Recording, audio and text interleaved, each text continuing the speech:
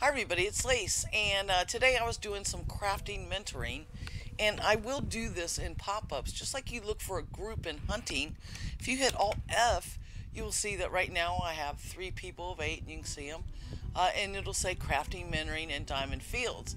Now, what this ended up springing to mind while I'm doing this video is, I've done, hundreds of videos or whatever, and while some of the crafting ones that I did are perhaps a year or so old, people might not look at them because they think some things have changed.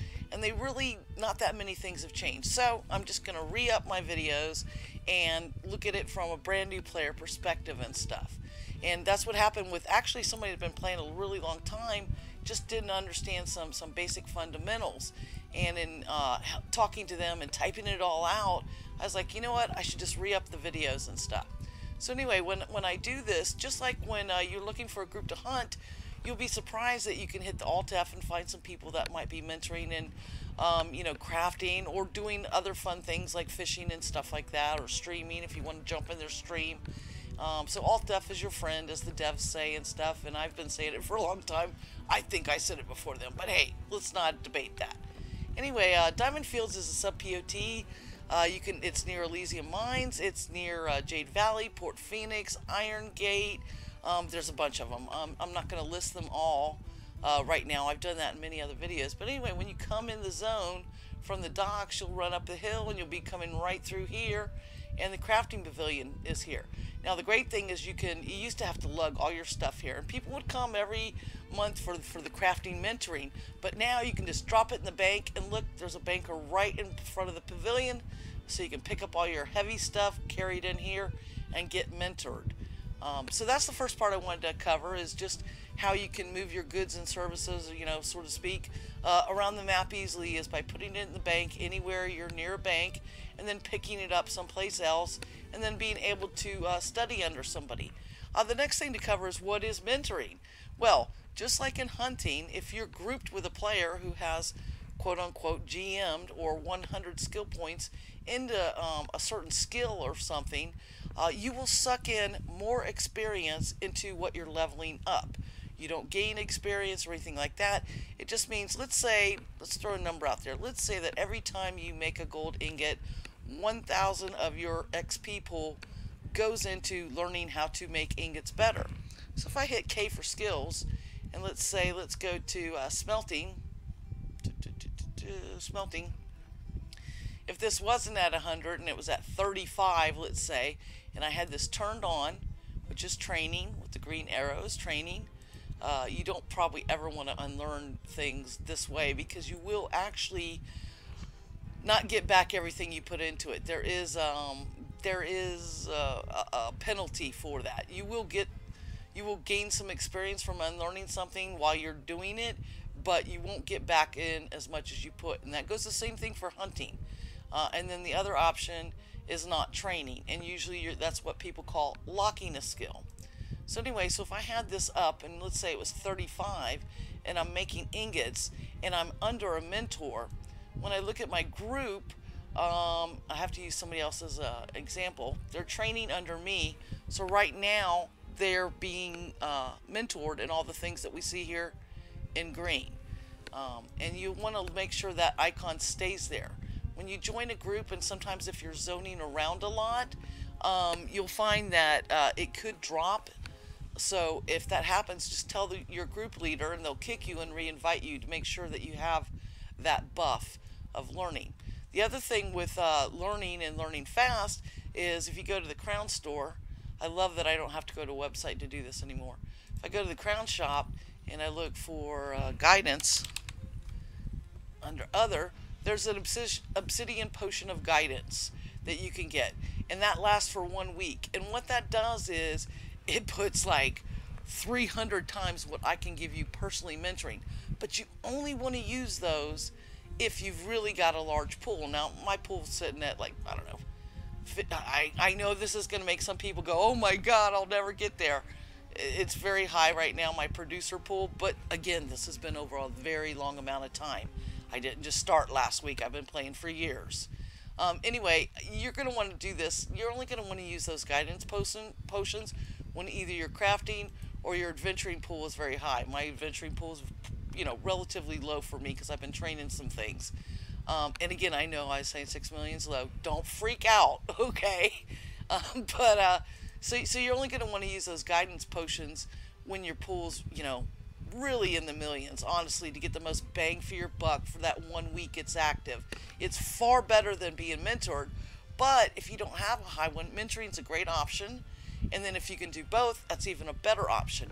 And what that means is that if my pool was, say, 6 million, which they kind of call that the sweet spot, it means that the most amount of XP I can suck in per every combine or every skill hit or every spell I cast is training into my leveling up that skill.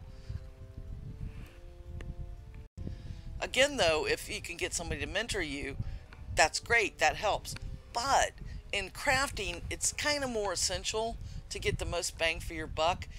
And having that big pool means you use less materials to level up the skill, especially when we're looking at, K for skills. Smelting is a good example. When I first do smelting, I could make 10 ingots and get 10 levels if my pool's nice and high. If my pool's down around 100K and I make 10 ingots, I might only get 3 or 4 levels. Again, I'm just kind of throwing out not specific numbers, but just to give you an idea. The higher the pool, the more that's sucked into your learning, no matter if it's a hunting skill or a crafting skill. So the reason I'm talking about all this is trying to get you the most efficiency for your materials. To me, that's the most important thing, especially when we're talking about enchanting or masterworking, because every attempt takes 5 ingots of gold or silver to do. And so that can be very time consuming if you're mining it yourself, or very expensive if you're buying ore and or ingots from players. So that's why I stress the mentoring and the potions of guidance and having the patience to let that pool build before you actually train the skill. The other thing is when we hit K for skills and go into, let's say, the masterworking of carpentry or tailoring or enchantings and alchemy, the first thing that's going to happen is you're going to need to get your base skill to 40. Now, an easy way to get blacksmithing up to 40 is by salvaging, and you don't even have to turn on the salvaging. Once you get this to 40, then you can actually learn salvaging, and you can learn repair. And repair is easy to up by just grabbing stuff that you find on the ground and repairing those items, or stuff that you fished up. Depending, I don't think we get metal gear from fishing. I think that's only going to do your tailoring repair. But anyway, that's a great way to work that skill. And the higher your repair skill, the more points per repair kit you get in an item when you use it on the bench. If you're repairing items in the field, this does not come into play as far as I know, and that's still now as of R63. For the salvage, again, salvaging, if you had this turned on and you're salvaging, say this is turned off, this will start going up, and it will, of course, eat into your pool because you're not gaining experience from doing this like you would if you were creating items.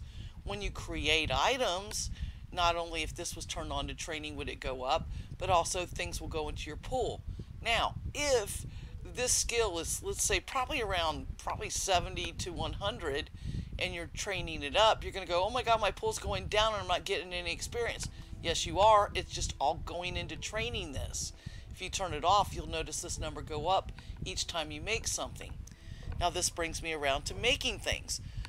The first time you make anything, whether it's carpentry, blacksmith, alchemy, any physical good that you make, even refining for the first time, like let's say if I go into textiles and pretend this was turned on, if I do fustian cloth for the first time, if I do hardened, what's it called, Carpathian, fustian, if I make those for the first time, the amount of experience I get. So making one of everything is pretty important.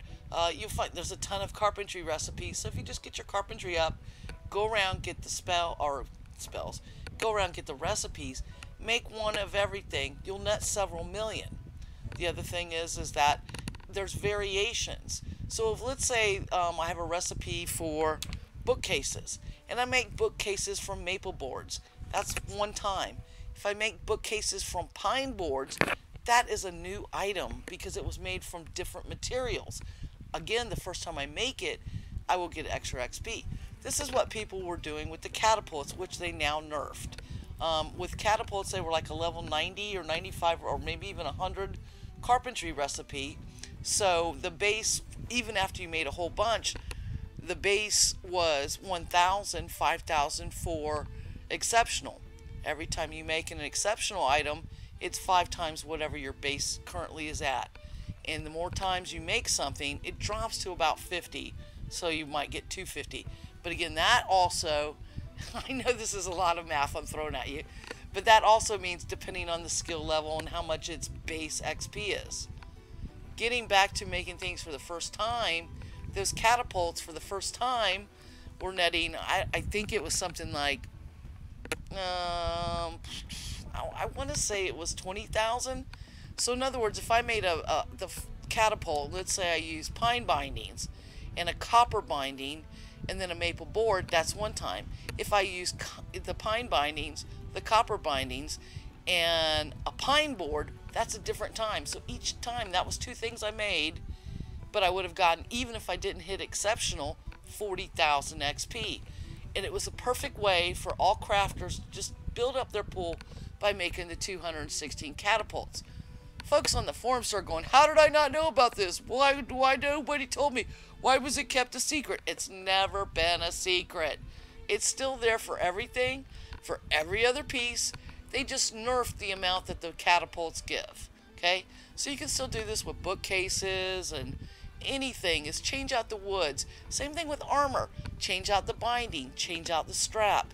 Change out the base mat if it's a sheet or a coil. Make one of everything and do the combos. It's a lot more, math, or not really math, but variations you might have to keep in your head to keep track of. Whereas with the catapult, there was 216 variations. If you think about 216 variations with a base minimum of 20k, it's how every newbie crafter got a leg up, and stuff. It's only really, the first time was 20k, the second time you make it, and if you fail, that's still counted as one time, so you're not going to get that much on the second. And it would keep winding down until the final outcome was 1,000 for non-exceptional and then 5,000 for exceptional. So a lot of people were grinding catapults and stuff because it was the best way to get XP. And there's really no other way. If you go out there and you're harvesting trees and ore, it's just mindless. So it's kind of a shame, and I'm going to lament that they took away the catapults because it was a great way for new players to get right in the game. Get a nice pool, get some things. 8 million's only going to GM you 8 things.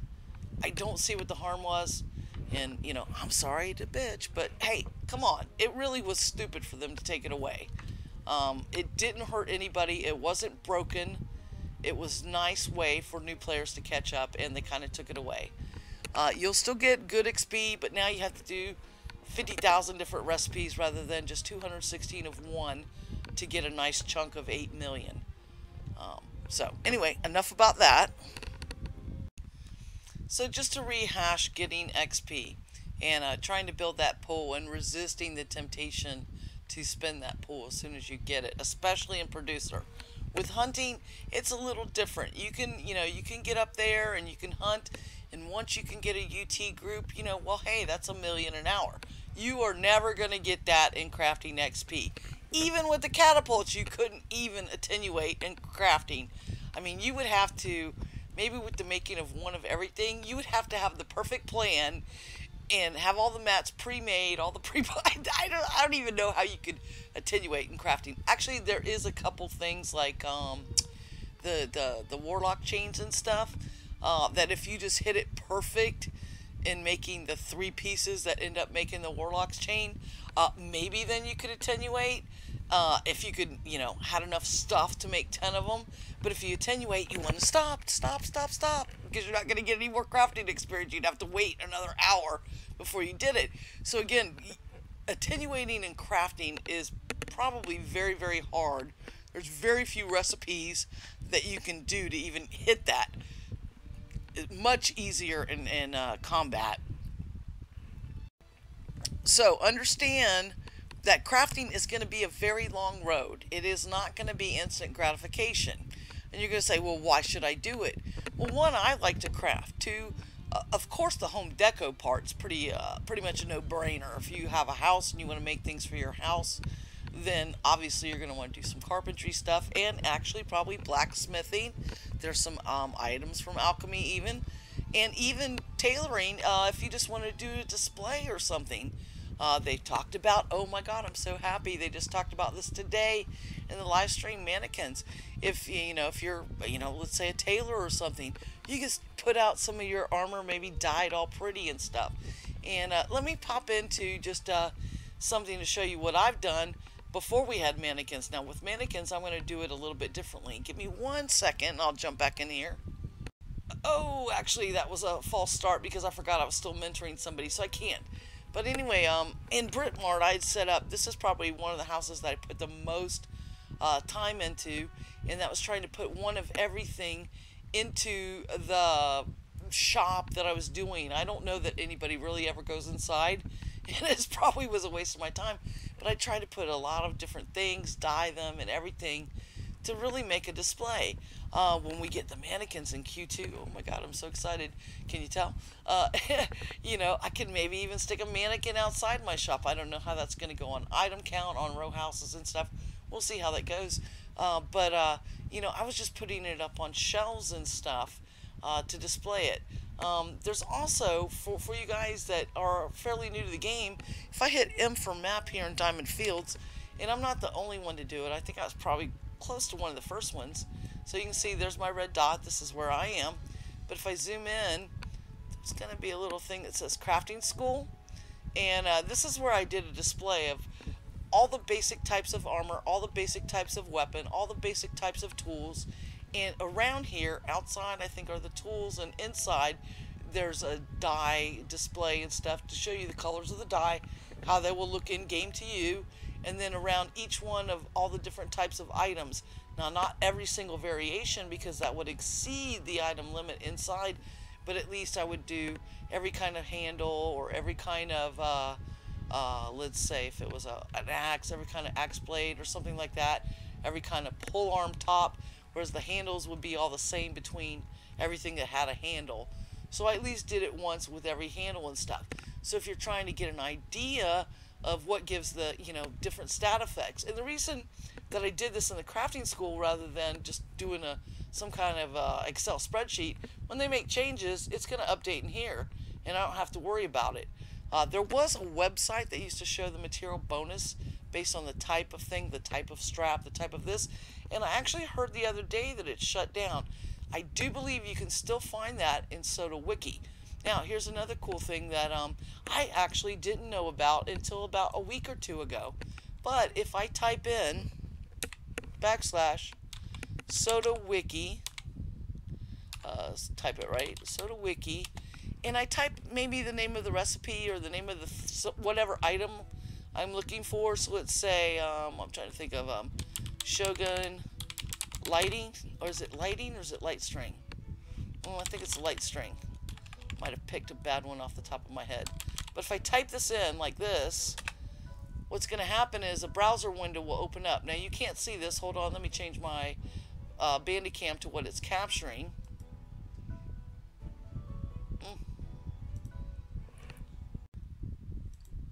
So what opened up is whatever my default browser is, it opened up Soda Wiki and showed the results for Shogun Lightstring.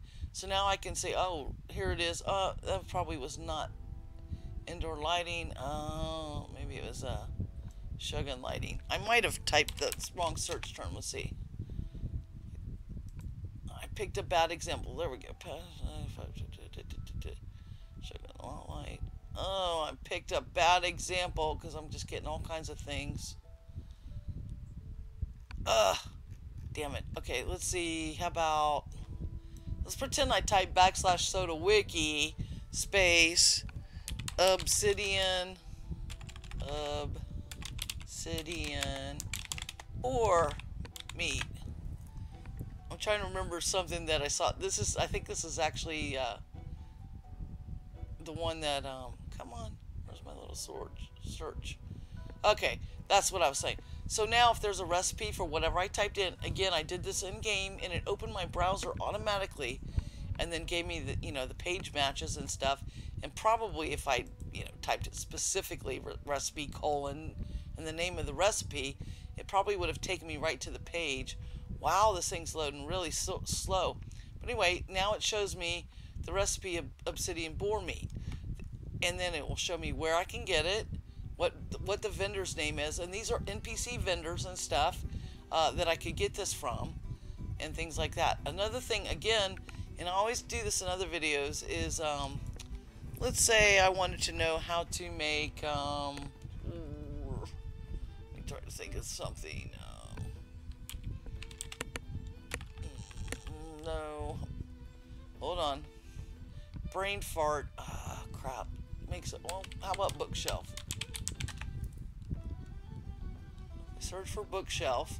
Okay, so now it says bookshelf is a carpentry recipe. Here's the little trick. If I want to know where to get it, this is always going to be in this little info box here. I can click on this and it will take me to where I can get this recipe. And because the recipes are so spread out, this is how you can find where to get the recipe. By typing the name of the item and then in the info box doing that. So anyway, I just wanted to, oops, got my chat going there. Anyway, I just kind of wanted to go over. I did not know you could do /soda wiki and type the name of something and have the wiki bring it up for you by typing that just in game. That was something really super new to me, and it was pretty funny because last weekend I was watching, or I was doing something, and somebody said that in universe, and my girlfriend happened to be here, and I was just like in awe of that. I was like, because I always just have to open the browser, go to sodawiki.net, type in my search term, and that's how I would look things up and stuff. And so I think that's really freaking handy, and I wish more people knew about it. So /sodawiki space name of search term, pretty easy. I've also done some videos. If you go back through my playlist, there's some very specific ones that I've done on SodaWiki that's just going to show you a bunch of areas that you can explore that I think is really going to be helpful, especially for new players, where you can look at old release notes and stuff, because buried in all the release notes is any new recipe, whoops, little jump there, any new recipe and where they were found without having to go to SodaWiki. And then also in the release notes you'll see things like besides new recipes, any tweaks and stuff, but you can just get a feel for the evolution of the game over time, and all that's been captured on SodaWiki. I find it very useful, especially if I'm like, damn, did I get that recipe? I don't know. What recipes am I missing?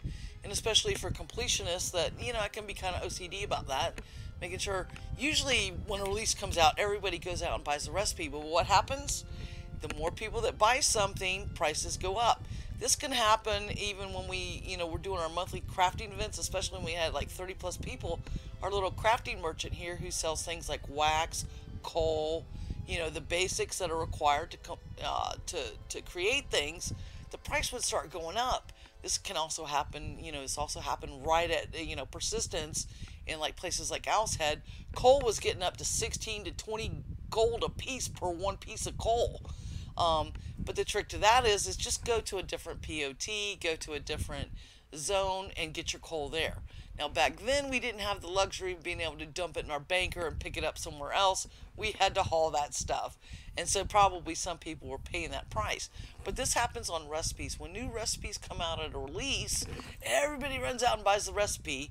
And so while something might only cost 100 typically, it'll drive up into the thousands. So be patient when a new release hits. You don't need to be the first one to grab it if you don't want to spend an extra few thousand on the thing. And of course, remember always that anything that's reteachable means it can be discovered. So if I, now going into that, if I hit B for book, and I don't know, I'm just going to pick something in blacksmithing.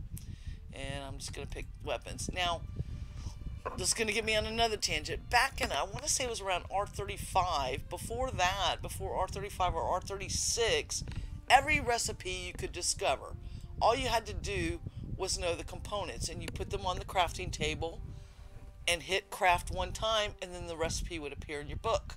That's the same thing that happens with anything that's reteachable. So my big problem with this book is I can't see the quantities unless I get really near my screen, because I'm playing on a large screen. I'm pretty far away. It's pretty light and pale. I can't even read these quantities. They've darkened some things up, so now I can see it's chunks of coal, and it actually will show if you have it in your inventory. So it looks like I have no coal, I don't have this, I don't have that. Anyway, I think you can see if you have it or not, depending on what you currently have in your inventory, which is very nice. However, I can't personally read this. Digressing, but anyway, back to dagger, reteachable. That means that if I put however many this says, it's probably one dagger blade. Metal hilt, I'm pretty sure it's only one. Looks like it's 3 chunks of coal. If I put those 3 things on the blacksmith station, I will make a dagger. Once I make the dagger, it's going to appear in my book. So if I didn't have this recipe in my book, it's going to go there. The other thing with reteachable is, if I hit B for book, oh, I closed that out and I shouldn't have. Where are we at? Blacksmithing and weapons. So if I'm in a group, just like you would trade emotes, if I take the little picture icon and drag it into the trade window, I can then teach that recipe to somebody. Anything that says reteachable can be discovered, but also you can still trade it. Let's see if I can find a teachable one here. Probably not in this. Probably, okay, there's one. Simple circlet. So I could teach somebody that recipe. That means they do not have to go out and find it and do not have to go out and buy it. Unfortunately, with the way the system is now, I can't have any idea if you know it or not know it. And so I just have to drag everything that I can possibly teach one at a time. Same thing with emotes. If I hit O for emotes, now the great thing is I can sort this, so I know I can't teach any of those. Okay? But I can go to the reteachable ones and drag them one at a time into a trade window with another player and get them the emotes. Same thing with teachable. I can drag. Now, with reteachable, that means they can pay it forward. Teachable, well, they get it, but they can't pay it forward. And that's the same concept with recipes. I really wish recipes had a list like this. Just a list. And then I also wish I could multi-select and drag all my reteachables in there or whatever. It would make teaching so much easier. Because with the way it stands, and maybe you guys can put this in on the forums, with the way it stands right now, to take somebody's typical catalog of things that they can teach, it's about 45 minutes to 1 hour to teach one player. I feel like that's a gate that's unacceptable to me. I spent the money to get the recipes, or I did whatever the work was to get the recipes. If they're marked as teachable or reteachable, why are you hamstringing me more to try to help somebody else out? Now, people will teach them to you, but you need to be really Johnny on the spot, because they're going to take 45 minutes or an hour out of their time just to teach you. The other problem is that before R35 or R36, because we could discover the recipes on our own without quote-unquote buying them, it set some kind of character flag. So even if I have the recipe in my book right now, it's going to show as not teachable or reteachable, whereas somebody else might have that recipe, and they can, because they paid X amount of gold for the recipe, and they can do that. So you're going to find some teachers will have things and they'll say, I don't have that, and you're going to go, what do you mean it's reteachable and you have it? Why can't you teach me? Well, it's because of how they got it. And I also feel that that's something that isn't fair. It doesn't really matter how I acquire the recipe. I have it. If it's reteachable, let me teach it. Well, not reteachable, but if it's teachable, let me teach it. Why can't I pass on, my knowledge to somebody, regardless of how I got it? But again, that was a long time ago. But if you guys, maybe post on the forums, hey, just if you've got the recipe, let's just freaking get rid of that stupid flag of how you got it, which is, probably some flag that they forgot about, in crafting, because we don't get all the love that I feel like we should in crafting. But, that'll probably get me some hate mail, but that's just me. It's just like, man, come on. This is like low-hanging fruit. Stop it. If the recipe, if I buy it and it's, teachable, why, if I discovered it pre-35, can I not teach it? That may have changed. I heard some people say it possibly changed, and I could be bitching about something that's not true, but I don't think it's not true anymore. Does that make sense? Okay. Anyway, so, and also just to set expectations, if you went around to a lot of recipes are above banks, or a lot of recipes are on specific vendor types in NPC towns. If you went around and bought all those recipes, I'm sure you're going to spend more than 1 million gold. So I'm trying to set your expectations there. Try to focus on the one thing you want to focus on first. Try to find some people willing to teach you as many recipes as they can. You're still going to have to buy some, but this will help get you started. And again, when I talk about building your XP pool, while you say, I'm only going to be a blacksmith person, remember what I told you about making one of everything?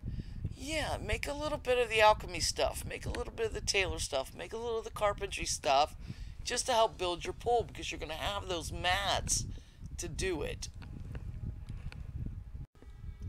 So hopefully this hasn't been too terribly off-putting, especially when you look at XP pools and stuff like that. It is a lot harder to gain crafting experience than it is to get hunting experience, but you have to have hunting experience to really kind of almost gain crafting experience, especially if you're going to be mining or things like that. But again, don't look at my numbers and go, oh my god, I'm never going to get there. This is the basic thing to remember, I guess, that should be covered in this video. I'm going to do a subsequent one that's more advanced, but let's go to carpentry and start looking at masterworking or something like that. So I have to get this to 40, okay, and then I can go and train this. You will train masterwork, or like if we go into alchemy, the enchantment tree, it's the same thing. You will need to train those, and that's going to be at a crafting pavilion type of thing like this, but not in a POT. This is going to be like in a NPC town. In other videos, I've covered that when you're wandering around the overland map, a scroll will appear over towns that are quote-unquote NPC towns or hunting scenes, and of course you'll start to learn what those are. You can also go and in your browser you can do backslash, I think it's shroudtheavatar.com/maps. Is it maps with an S or an M? Or without the S? I think it's maps. I think it's with the S. And with that, you can even search for a specific town. So if I'd looked up in SodaWiki, I guess I should show that real quick. Give me 1 second to switch over to capturing that window. Okay, so yeah, it's www.shroudtheavatar.com/map. And this is going to be kind of what you see here. And this is the whole map of Novia as it is right now. This is, pre-episode 2. But let's say I want to find Diamond Fields. I'm just picking my own town.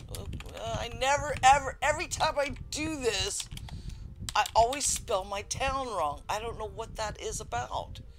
But it's going to say it's nested in Jade Valley. It's actually nested in many, but it'll show you the place. And I can zoom in, so I know I'm like around here. Oops. But you get a whole overland map view. When you're on the overland map, you can also see it. But here, this way, if you know that you're over here, you can get kind of a relational thing that, oh, I need to go west or something like that. So anyway, when you're trying to find locations, perhaps to get recipes or something, or even advanced trainers, they say, oh, it's in Ardoris. Now, I know Ardoris is down here somewhere. Let's see if I can see it easily. So there's Ardoris, and I can even click on it, and it'll show all kinds of things that I can do about it. I'm not going to get into all that because this is about the maps, and I've kind of done videos on that separately. I just wanted to kind of show you relationally how you can find spells perhaps that you don't know how to get, or you know, when you bring up the in-game map for the whole overland map, which is basically what this is, like this, and you know you're here, and you know you need to go somewhere. This can help you navigate there. A lot of people hate they have to go to a browser or something like that, and it's not right in the game that you can search. I think that's on one of the Jira tasks, and I'm sure at some point they can. Real quick, a little history about this. This was done by Jacob. Dang, why can't I remember his last name right now? It was Jacob. Oof. Anyway, he basically started this website, and what he did was do the map and then allow POT owners to go in and start setting up the details about their things, make the stuff searchable, and then Shroud bought it over because he did such a fantastic. Jacob White, is it Jacob White? Oh, I don't know. Somebody will correct me on that, I'm sure. But anyway, he did all this fantastic work with the overland map and then make it interactive and things like that. So they adopted it. So don't get down on the devs that, you know, it can't do this and it can't do that. They took it over. They paid somebody for their time and work in establishing this quote-unquote third-party website, and you know, as the game progresses, I'm sure that they will refine it and stuff, but it's still a wonderful tool. So anyway, I'm going to jump back to the actual game. One moment. So anyway, if you know, if you've done the /soda wiki space name of a recipe, and it says it's an area, and you have no idea where area is, you haven't visited it before, you can't teleport to zone, and that's another new bonus that once you've been somewhere, you can get back there. You're not reliant on having a gigantic friends list or anything anymore. Then you can, you know, go there, and then you just have to know kind of where the vendors are. Every NPC town doesn't have every vendor marked. You will kind of have to still learn the actual zones. It's pretty funny. I was cleaning out my computer room, and I had maps of this mud I used to play called Dragon Realms, and where I literally charted out, you know, north, north, north, north, east, east, west on a graph map. And I actually it kind of pained me to throw those away because I had spent so much time mapping out areas. And this was like in the very early 90s and stuff. You know, there wasn't a ton of internet usage exactly the way we know it going on, and I even remember I had a roommate playing Nintendo games, and he would call the helpline for $5.95 an hour or $5.95 a tip. It was back in those days when stuff like that was going on. But I remember I mapped out basic areas, and again, it was a mud. It says like you can go north, you can go east, you can go west. And I used to map it out, and it actually pained me to throw away my old maps on this game. Luckily now we have far more advanced tools, and some of us are used to either having mapped it out or having in-game maps, because that's a big thing, is having, you know, that HUD or an in-game map. You'll find that some zones that you hunt in right now currently, when you hit M for map, it does not bring up a map of the zone. The reason for this is while Jacob White's overland map had the basic towns in there, and then also POT owners now have the ability to map out their towns and put personal tags on them. Not every adventure zone ever got a map. And you're going to go, why? Well, it's probably dev time thing, and I'm sure that will get picked up. It's extremely helpful in multi-level dungeons to see the zone connections, and I hope that we'll see that at some point. But don't diss the game on that, honey, because, you know, just go back to old school where you had no freaking map, alright? Just put on your big girl or big boy panties and figure it out and learn it. I am the most directionally challenged person, and I just have to visually see it to know go left, go right, go whatever to get to wherever I want to go. Yeah, it's nice to have a map to know I want to go northwest or northeast or head that way. But, you know, I think one of the big game design plans for this game and they spoke about this a lot, was to make it more old school and a little bit harder. And we've certainly gotten that, and they've caved on a couple of things because I guess, I don't know, some of us feel entitled. I don't know, I'm just saying. But there are some, there was not going to be anybody with a waving their quest flag and saying, hey, I've got a quest, come here, come here. But that happens now, so you guys can find that. It used to be you really just had to go and talk to everybody to figure out if they had a quest or not, and the only way to keep track of that was there was an option to hide NPC names that you had not discovered. That's the only way that you used to have, and I'm not talking that long ago, maybe within the last year or so, to even know that. So it's gotten a lot more spoon-fed, and some people are against that. Some people wanted it harder, and you had to discover and really play hard to find things. And the maps, you could say are part of that is, having the in-game map of a particular adventure zone level takes away from that. But anyway, I got mixed feelings personally, and hey, I kind of like the maps now. Kind of, like that spoon-fed thing. So I'm not going to complain. Now I just wish that all of them had it. Never can be happy, never satisfied, right? That's how all of us are. So again, this was supposed to be a primer on crafting and just understanding some of the basics about how the XP pool works, what mentoring is, when you want to mentor or be mentored, when you want to get experience potions of guidance and actually use those. It's also was meant to help you understand some of your outlets for information, like on recipe trading and things like that. Many guilds will do that. They'll do pop-ups, they'll do announced events. Same thing with emotes, they do that too. We used to be super heavy active in that, at least me personally with Prism, and all my guildies always helped if they could. My time's been kind of diluted, so unfortunately I don't give as much as I used to. I'm trying to get back into that. That's just all personal shit, but anyway, yeah, so these are some things. Please feel free to friend me at any time and ask specific questions, and I will always throw up a group when I know I'm going to be there, and I will mentor. And the mentoring isn't just about getting that little extra push of XP shoved into what you're training. It's about asking questions. You don't even have to be in the same zone as me. If you just want to just sit there and chat and talk about crafting, and not only just listen to me but to other crafters in the group, it's a great way to get experience. Sure, you can do this in the universe and stuff, but if you just want to, sometimes that kind of takes away from everybody's universal experience. If you just want to chew the fat or whatever as they call it and talk in a group, I'm absolutely open to that, and I absolutely will, go through that with you. So the next video, like I said, I'm going to do a second one tonight, just to re-up everything, and get more in depth with masterwork and enchanting, and how that affects maybe how you plan your strategies as a crafter. I wanted this one to kind of just cover some of the basic things about, XP pools and things like that, and where to find information, where to find help, and things like that.